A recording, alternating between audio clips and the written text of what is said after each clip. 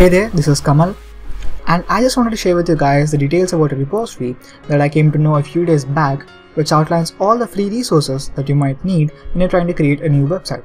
So this is the repository that I was talking about, and this was created by Brad Traversy. So he's a web developer and a YouTuber as well, and he has been in this YouTube community for a long time. He's a very good teacher, and I don't know how he does it, but he literally has videos on all the concepts that you might need to search for in YouTube.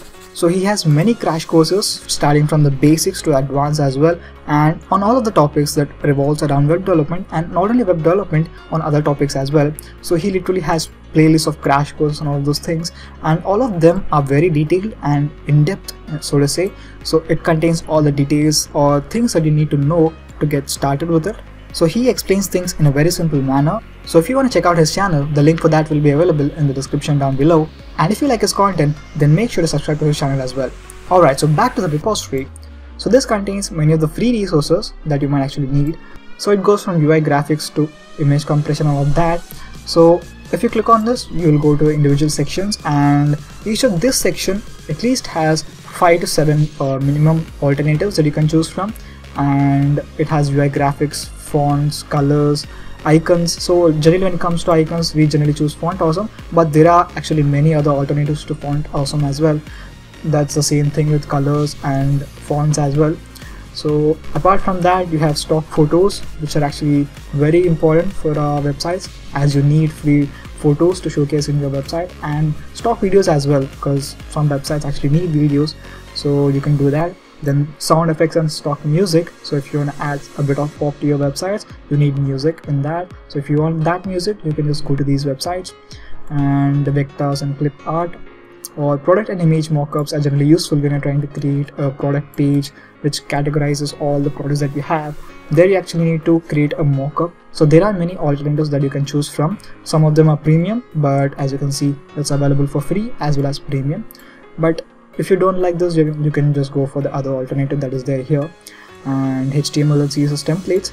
So this is actually quite useful when you want to get started with a basic template first.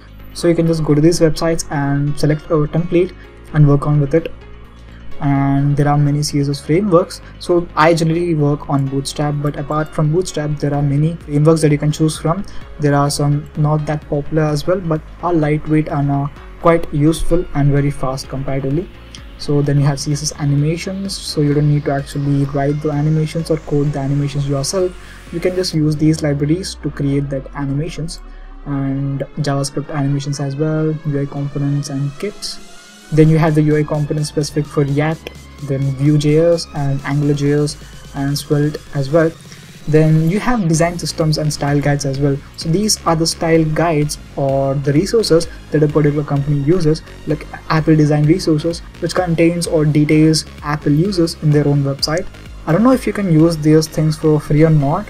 So these are style guides used by a particular company, but even if you don't copy and paste them directly, you can just get inspired and create something that looks similar and has been inspired from that design. And apart from particular company, there are also that are generic as well, like Ant Design or some other things that you can use.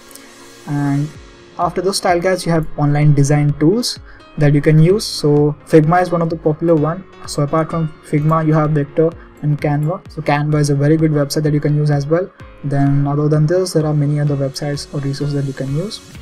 Then you have the downloadable design software. So if you don't have Photoshop, or if you don't have the license to use Photoshop, then you can use some other alternatives that they have here. GIMP is actually a very good Photoshop alternative.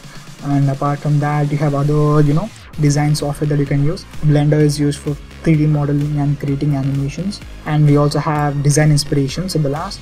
So this is a list of all the websites that showcase different designs that you can use. So Drupal is one of my favorite websites that I generally use. So I'm not a UI expert, so I don't create UIs. I generally work on the backend side. So if I want to create a website which is good looking, I generally go to Drupal and search for a particular template, and try to implement things from that template, not recreate it exactly, but just get ideas on the color scheme and all the things that you can design on that. So there are many alternatives that you can choose from and search for inspiration from here as well.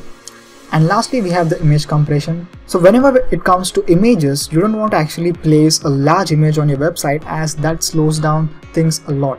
So if you want to place images in your website, you have to first compress them so that they are actually of the same clarity and same quality but are of much less size, so that when the website tries to load your website, it's actually quite fast, as it doesn't need that many resources to render a large scale image.